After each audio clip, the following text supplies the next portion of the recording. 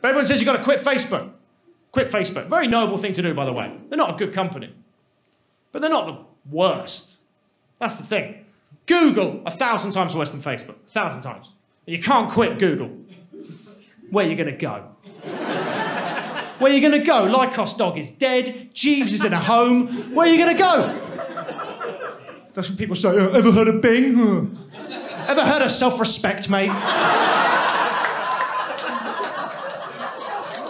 Bing.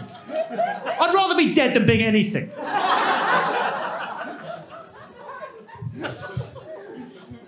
No, Google.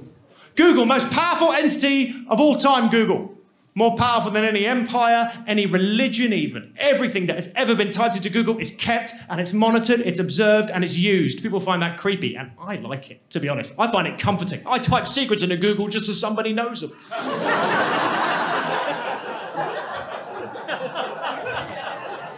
I've got things I have to get off my chest. I have no one to turn to. So I open my laptop. I go, one time I couldn't find a bin, so I put a pepperami wrapper in a baby's pram.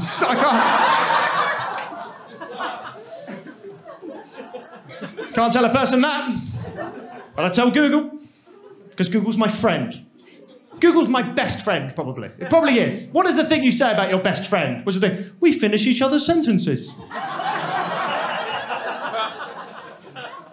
Google finishes our sentences. That is so much more fucked up than we give it credit for. It finished one of mine the other day. I had a problem. I typed into Google. I typed how do, and it knew.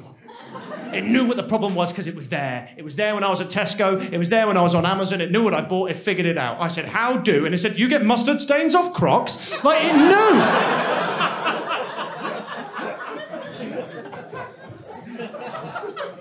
It seems human, doesn't it, Google? It seems like it's alive, but it's not. It's something bigger now. It's something scarier. You can tell, there's a couple of reasons, I think. First one, the home pages they have.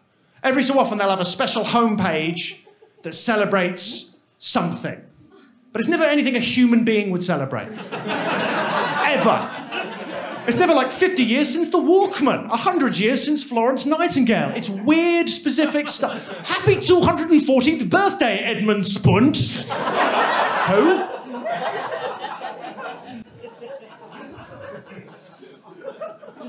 They're lethal company. How do you know they're lethal? How do you know? Because they're still advertising. Google are still advertising. What is your problem, Google? Who has slipped through the net in your eyes? Who is watching an advert for Google going, Google? Jeeves, is this true?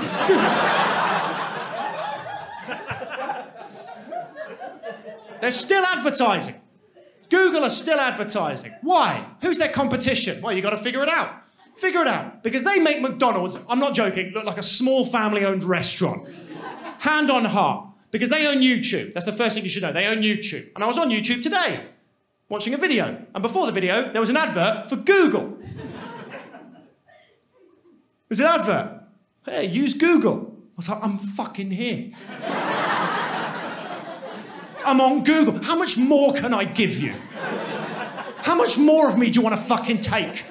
You've got it all, Google. You do my calendar. You take me around. You know my bank details. You've got pictures of my cock. How much more? You want my soul? They do. It's not money they want. It's something else. Because again, who's their competition? McDonald's has competition. Other places to get food, other places to get coffee. There's no competition for Google. But they advertise. Why? Because we're not doing this.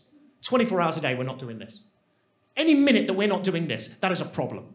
Google's competition is life. Every time you look at your kids, someone at Google gets sacked.